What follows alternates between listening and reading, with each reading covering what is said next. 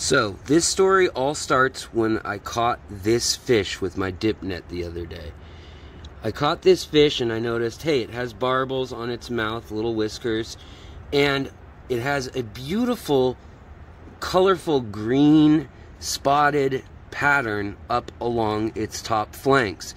Not just that, it has these beautiful little mirror-like scales on its tail, along its spine, and up towards its head, where they look like actual chrome or mirrors. So this is a fish I had never encountered, and I thought, well, that's a weird looking carp. So I went home and I decided to take a look at what specific carp species this could be. And it turned out that there was an incredible story behind this specific fish in America. Not just in America, but in Europe and in the rest of the world. This little fish could give goldfish a run for their money for popularity. This fish was once only for royalty to eat. And check out how those scales sparkle. So now, strap yourselves in. I am about to tell you what 3 days of research has taught me about this incredible fish in the first part of 2, where I am going to tell you about the story of mirrored carp, or the European goldfish. Hey guys, what's going on? It's Alexander Williamson here with The Secret History of Living in Your Aquarium. Now, when I caught this fish, I was surprised. I was like, wow, what a beautiful species. And in this nasty bog, I'll show you a clip of that in 1 second. But this turns out to be Cyprinus Carpio, which sounds like a made-up Latin name, I know, but Carpio is the species name of the European carp. And this is a subspecies of Cyprinus carpio, which would be the wild European carp. It turns out that for over 3,000 years, humans have been domesticating this fish. They've been keeping it, eating it, and refining it for different things. Now, all the way back in Roman times, I found references in the past to them keeping carp and Wells catfish and eels that were freshwater eels and all sorts of things like that in Roman times and in Greek times. And they kept them, and basically if they found an albino one or a platinum or, you know, sparkly one, they would keep it and it would be special, and they would try to breed it out for the emperor or for the royalty in society. Well, it turns out that this fish was exactly the same kind of story, except its genetics have been modified for so long that it has stuck with us. And this fish was found originally in Germany and kind of over to Ukraine, so kind of Eastern Europe and the Balkans. And they think that in Austria, possibly coming up the Danube River into Germany and Austria as a main speciation point for its natural range, that is where this fish was first domesticated officially. Now, I say officially because the Romans don't really give us insight into them selectively breeding. But this is the first selectively bred fish in Europe that we have written proof that, yes, they were selectively breeding it, and they know they were trying to sculpt it, try to make it look beautiful. They wanted it to be scaleless so it wasn't hard to eat, and they wanted it to be beautiful so that there could be nice presentations when they cooked the fish, and when catching them they didn't look like a gross fish. And oftentimes scaled fish were seen as a lot more lower class because it was a lot more work to descale the fish before serving them to whoever was going to eat them for dinner. So the Austrians, starting in 1227, write about this going on. There's monks in Austria that write about domesticating this fish, keeping it on the monastery grounds, and trying to selectively breed them. And by 1227, it's very clear that they already have this fish in the form that we see it today. So, really interesting that they already had it before that, but we just don't have a written record. It could be that it was held over from the Romans, and it may be older than the goldfish for all we know. However, we don't have any proof of that, so I'm not going to say that today. But this fish came to America, both in its wild form and its domestic form, and was the talk of the town. Every single state wanted it. Rich people wanted it. It was a highly desirable fish, and I want to tell you that story now with a little bit of help that I found from the American Carp Society online, which I didn't know was a thing until 2 days ago, and also with a book called Fishing for Buffalo, which is about early fishing in America. And so I want to tell you the rise to prominence in America of this beautiful fish, and we'll look at it some more. We'll talk about its life and how to care for it and all that first. Then we'll talk about the American part. And then in part 2, we're going to talk about how these fish became looked down upon as, oh, that's just carp. That's a bottom feeder.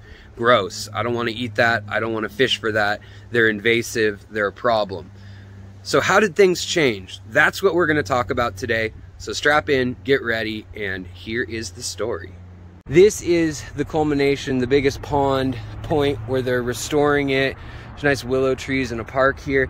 This used to be a bog and full of cranberries and all sorts of foods that the Native Americans held sacred, and they're trying to restore it. If you've seen my bog restoration video, that's where we're at.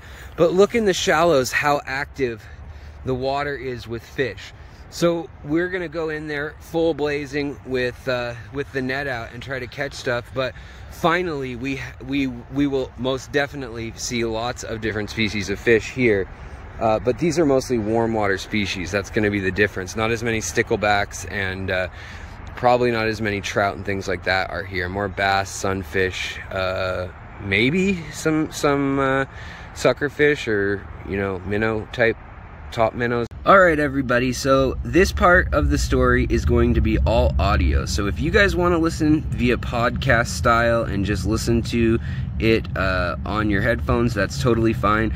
I will be filming this beautiful specimen in this little 1-gallon specimen container, and then he'll be going back into a 50-gallon tote that is serving as a tub or a pond this year, and then hopefully he'll be going into a large pond that I'll be building on my property soon. So for now, he's a little baby that's only about 3.5 inches long, but soon he will grow to a very large size. So let me tell you all about their history, the care that they need, and then the story of how they got here to America. All right, so Cyprinus Carpio, this unassuming yet beautiful little fish that I caught the other day, has quite the story to tell us. So the first official records, as I said earlier, of this carp existing, the mirrored carp, this domestic strain, is in 1227. And these records come from Austria, and the Austrian nobility was urging for the stocking of these carp into estate ponds, castle moats, and for consumption of the royal court and family, as well as the higher-ups in the church clergy. They were considered a delicacy, but only one that the rich and powerful could enjoy, including laws against the peasantry in a feudal society even eating these special carp. So over time, the farming of these carp spread throughout the European continent, with more and more ponds and other bodies of water being stocked to raise this fish. This also coincided with the clergy stocking them as well, with monks stocking carp in their monastery ponds for raising. And due to the carp's large and numerous scales, cleaning the fish prior to consumption was really painstaking and time-consuming, as I mentioned. So the monks started pulling off scales, and they realized that this wasn't any faster. They pulled the scales off young fish. So soon they realized they needed to start kind of selecting for the carp with less scales, and that is exactly what they did. Over time, and by 1227, they had started calling this the mirror, or the mercury, or the royal carp. There's all sorts of names from each country and territory that this fish enjoyed, but needless to say, by 1496, it was known throughout the continent, and the King of England wanted some of these. So in 1496, the King of England got some of these. He became the first man in the UK, current day UK, to have these, and then quickly spread them as gifts through the nobility and wealthy all throughout Great Britain. Now, soon after this, some of these fish began to get out when their ponds would flood, or when a rich person's estate would flood. And soon these fish began crossing back with the normal European carps, which had been a food source for thousands of years for Europeans. But they also stayed isolated in some cases. And so different morphs and variations began to form by 1500. And word of these changes began to travel around Europe at the same time. So early on, these fish were seen as just a royal thing. But as those fish escaped and became diluted in the gene pool back with normal carp, they were a little less royalty specific. And more people started to be able to eat them. By the time the Industrial Revolution comes around, everybody is able to eat them if they can afford them. And they do catch a higher price for being scaleless, because it's a lot less work, especially when you've got like a 30-pound fish, when you don't have to scale it, and when you can eat the skin as well. It makes for a much more valuable food resource. So these fish are fast growers, and they're easy to spawn, and they can live in warm or cold conditions. So this is why they spread across Europe. They became a food source because they can survive in just about any type of water conditions that are found naturally, and even a lot that are found unnaturally, such as the sewage and wastewater that was common all throughout the era, back then around the Renaissance era. So when Europeans began moving to America, as early as the 1790s, people started wanting both the goldfish, which was a new fad that had swept Europe in the 1600s, and this carp equally. They wanted both of them. They wanted this mirrored carp, and they would pay almost anything to get it across the ocean. So in the 1800s, it's not exactly clear when, but certain rich individuals began importing these fish. And at first, many died on the voyage across the ocean. But by the mid-1800s, steamships came about, and more of these fish began surviving. And rather than just a few aristocrats on the East Coast in their private ponds as kind of a food delicacy, these started to be kept by aquarium keepers, people who kept ponds and fountains and gardens for the public and things like that, and they became very desired. Around the same time, overfishing of all of America's waters on the East Coast was happening, and as Americans were heralding the fact that they could build canals and they could dredge rivers and they could put ships and, you know, millions upon millions of trees and timber floating down rivers, that they could alter the landscape and that they could put train tracks across the land, they also decimated all of the water and land that they came in contact with while doing these things. And so soon as this period starts in American history, the steam age really, you start seeing a lot of large bodies of water that are slow moving, and because of that they get lots of sunlight, which means they grow lots of vegetation, which means they also grow, you know, algae, the nitrates go higher, and then they've been so heavily fished for food by native North American settlers, or Americans specifically at the time, that all of a sudden they had total collapse that was being written about by the government. Also, you start getting debris flowing into the rivers and a lack of oxygen because of the silt that would fall into the rivers and the seasonal flooding with no trees holding back the soil. And this caused the oxygen to dip and the clarity to fall in bodies of water. And so aquarists and government agents and biologists all together began thinking, well, what can we do to feed America? fish were one of the primary protein sources back then, especially before you could get trains running to every corner of the country, or cars or jets or anything like that. So they had the idea of, let's bring in carp. They're known to survive in even the worst conditions in Europe. They can live in castle moats. They can live in human sewage, as I've said 3 times now. They can live anywhere from 0 degrees Celsius to 35. So that is 32 degrees all the way up to, say, 100 degrees or so. No problem. They can even live in brackish water. So these fish, full grown, can have up to 300,000 eggs in a single spawning session by a female. Now that's not typical. Usually they have somewhere between 50 and 100,000 eggs with a full-grown female, and they will typically spawn in the spring when the water temperature is warmer. They can also spawn, though, multiple times. So if the water doesn't get too hot or too cold, if it stays that kind of springtime temperature for some reason or another, they can spawn up to 3 times in a year, with reports of up to 1 million eggs from one female existing in scientific literature of this specific species. So in the larger bodies of water with plenty of preferred habitat and food to forage for, the mirrored carp can grow to huge sizes, and they match that of the common carp, with a maximum weight of 88 pounds or so, and a maximum length of 45 inches, or about 1.5 meters.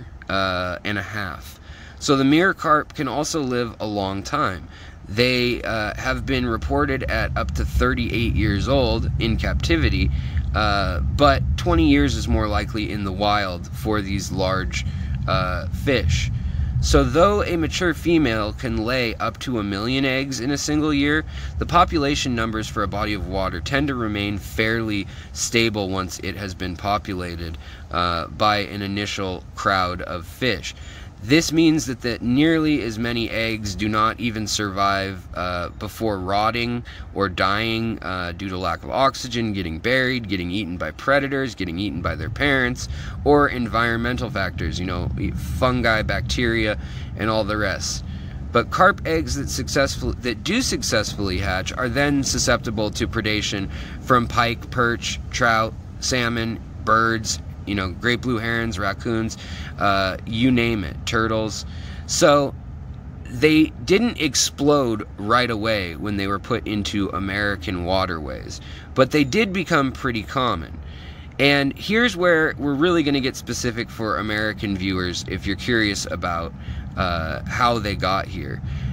So from the book Fishing for Buffalo by Rob Buffler and Tom Dixon, they have some really interesting information, and they go on to say that there are carp records being transferred during the Greek and Italian Roman Empire periods, several millennia before the writings of the European monk that talk about this intriguing mirror carp of the Middle Ages.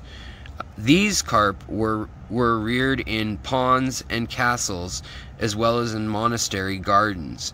As a standard of living, the average European and Englishman improved, and so did the availability of this special domestic breed of carp. So they became the food for the bourgeoisie. And those leaving for the New World also wanted to bring their special delicacy. These fish also became tied to weddings, and by the mid-1800s, Americans were asking for carp at restaurants and at fish markets, and were shocked to find that nothing like that existed here other than catfish. Particularly the Jewish diaspora in New Amsterdam and in the Northeast, as well as in the Deep South, they would prepare carp for Gentile fish, and were aghast that they couldn't get it on certain days that were for prayer and religious celebrations. Also, the Scandinavians, the Belgians, the Austrians, French, and Germans all specifically served carp at weddings, Christmas, and New Year's. And so they had assumed that the land of milk and honey would have carp as well. So in a sense, they wrote the American government. They demanded that carp be made available. And even though individuals had brought carp over, in 1876, Dr. Spencer F. Baird of the Smithsonian Institute became the head of a newly appointed United States Commission of Fish and Fisheries, and he began receiving these thousands of requests for these special carp by American citizens. By 1880, he was getting over 2,000 handwritten letters a year from different individuals, some writing monthly. These requests were timely because the fishing commissioner, Dr. Bard, was also looking for fish to import into the new country. So during the mid-1800s, the native fish were being netted by millions and millions of pounds a year, specifically from Illinois and Ohio, where the Mississippi River and the Ohio River were. Also, new territories like the Oregon Territory, California, and Texas were just being settled, and people were moving out there without food being readily available. There was wild game, but it was known that as soon as humans move in dense numbers, that wouldn't cut it. So northern and western and southern expansion depended on the fact that they have a food source of protein when they went with them, that they could bring with them and that would breed with them, other than just chickens and pigs, which don't grow fast enough or in numbers high enough. So, as I mentioned, the environment was also being depleted heavily of the things that native fish need. So all that people were finding were suckers and walleye on the East Coast by this time. The trout and bass and all the tasty fish that they had grown accustomed to, eels and things, were no longer found easily. You had to go way outside of town to find them, and they weren't being found in the numbers that could feed people in the city. So these fish were then brought in as more fish like the northern pike, the buffalo fish, and other fish were displaced. You know, American engineers thought, well, we'll put them in the Erie Canal, we'll put them in river channels, we'll put them in levees and dams and lakes that we're building all over the country. But it turned out that the conditions with the silt and a lack of light and oxygen and everything, that they would get these big algae blooms and die-offs, and there just wasn't anywhere that fish seemed to be prospering where human productivity was going on. That was until the glory of the carp. So carp and catfish share that in common. Now, catfish were seen as kind of a poor man's food for a long time. They were seen as slave food and kind of as food for poor immigrants. But all along the Mississippi, people began to realize that they needed to do something. And when they saw that species like sauger, drum, and red horse were all completely gone from the fish markets, they began writing the Fish Commissioner Council as well. So now you have these people in high places, as well as movers and shakers in the big East Coast cities, wanting these fish for their European cultural wedding traditions and things like that. And so Dr. Spencer Baird had to figure out what he was going to do. So in the early 1880s, he decided that he was going to try out several fish from Europe, and he definitely imported these fish. He flagged these as a fish that he would try out. He said that, you know, he could try the regular carp, and that was fine, but he'd heard of this special carp that the people who had been writing him letters had been begging for. So he said, why not bring those over? We'll spend a little bit of money, they have a ton of eggs, and we'll just raise them. So they appointed a commission to figure out what America should do about the fish problem of not having enough food for the new American settlers. And the game was gone.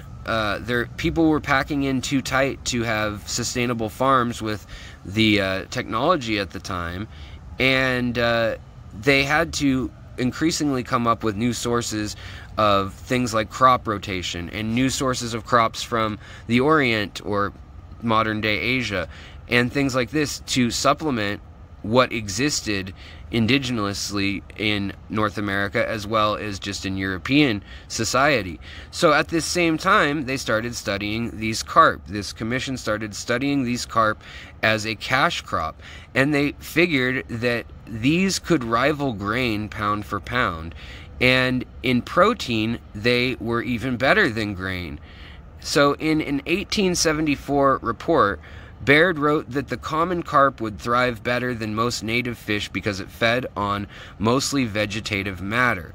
While that was partially correct, like trout and carp eat mostly insect larvae, such a revelation was enough to encourage more research. So 2 years later, Baird in 1876 decides he's going to bring these over. Now, as he's doing this, the commission reconvenes and says, hey, you know what the best thing would be for fish around America?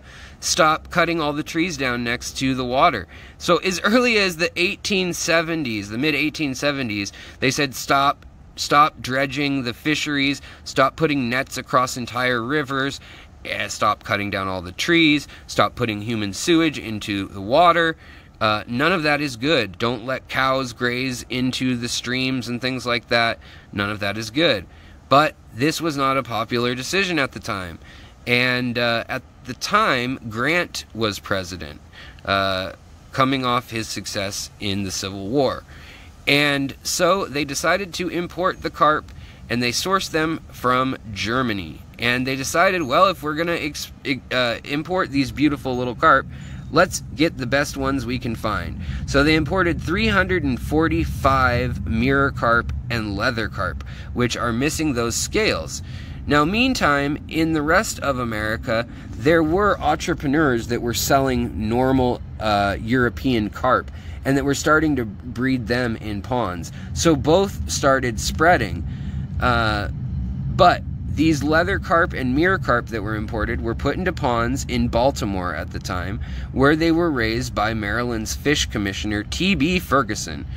The next year, some of these fish were transferred to ponds near the capital of Washington, D.C., and they soon had over 6,000 baby carp ready to go in fingerling size, and they shipped out shipments in barrels of these fish and in watering cans or German fish cans, which the fledgling aquarium hobby had come up with in the state of Ohio. And they shipped off to 273 applicants, including 24 state fishery departments, these fish, the first 6,000. That was enough that they didn't need to send fish back to any of the people who requested them the first year. And by the second year, they had hundreds of thousands of these fish in Maryland and in DC and in other states, and they began to travel. Now, also during this time, Asiatic carp began to get out as well and compete for resources. And in these areas where everything had been logged and the water had been completely trashed, the Asiatic carp seemed to have an edge on the European ones. So suddenly you have several kinds of these fish, including catfish, that are available on the fish market, and these fish start to kind of go down in price a little bit, to the point where average everyday people can afford them. They're not really seen as a delicacy as much, because they're taking over these bodies of water where there's no other fish that can keep them in check, really. Other than pike and maybe salmonid and things like that in some bodies of water, they really aren't going to be consumed by other wild fish once they have reached larger than a juvenile stage. So at the same time, you had a man named Julius A. Poppe of Sonoma County in California, and he decided that the government was taking too long. He was one of the men writing letters in the 1870s and 80s, and 10 years earlier, in 1872, he'd gone to a commercial mirror carp operation in Rheinfeld, Germany, and he purchased 83 of these beautiful carp. He brought them to California, but only 5 survived the boat trip that year because he didn't have a steamship. So he took the 5-6 inch long fish, put them in a pond at his house, and he was also into aquariums and ponds and riparian stuff where he would keep all sorts of different little enclosures with fish and birds. And he is actually a man who imported a lot of the subtropical and North American and Central American live bears too for our hobby. But in his pond at his home, he had grown these fish out to 16 inches long, and by the time that he grew them to 16 inches, he counted over 3,000 babies being born to those just over foot-long fish. So that means by 1876, he had a thriving fish farm out in California by the time the U.S. government was shipping out both common carp and mirrored carp because they were trying to satisfy demand in all these new towns and cities popping up all over the country. So he said, every fish that I can possibly send to market here, it readily sells for $1 per pound, and he claimed in a letter to the Minnesota Fish Commission in 1876 that his fish were far superior to the main fish that the government imported because they would not be inbred with inferior European carp, which is not true. But back then, I mean, no Wikipedia, hard to fact check things. Not that Wikipedia is the best source of info always anyways. But he said there'll be cheap, sumptuous food, and he began an ad campaign, and he began the spread of these carp from the West Coast headed towards the Midwest. And soon the Midwest was wanting these fish as more settlers from Europe came, and they're wanting not the common carp, but they're wanting mirror carp. And when asked in 1776 if any of the fish had been put into the rivers of the region, including the Mississippi, the Illinois' territorial governor said, no, these fish are far too precious to be put into rivers and hatched out for common everyday people. The mirror carp are far superior, and they are being kept by wealthy individuals throughout the state. So the carp that did get imported by the government were kind of sitting in the hands of friends of power, and now the government basically was just breeding normal carp. And so while the government's breeding normal carp, they also start breeding goldfish, and that becomes the norm of what people are getting sent to them. So this guy in California becomes a whole lot more attractive to buy from, and all of a sudden Minnesota's governor, Mr. Hubbard of the time, he decided that he should buy some of these Californian mirror carps. So Minnesota still has a good population of these. California does. Oregon, Washington, and a few other states like Texas have big populations. But the European carp began to take over more and more with every flood season, and with more and more settlers and just people, including Aquarius, returning fish to the waters, and they began to hybridize, losing their special appearance and their handy trait of not having scales. So these fish have become a rarity in America now. In some places you may say, oh, I catch these all the time, but there are many, many places where these fish are very rare and unusual to find because of the mixing of those genetics. So if you have seen one of these fish and you know about these fish, you should count yourself as lucky. They're beautiful, they're easy to care for, and don't put them into the local waterways these days. It's far too important to care for our native fish, and we don't need to rely on these for food.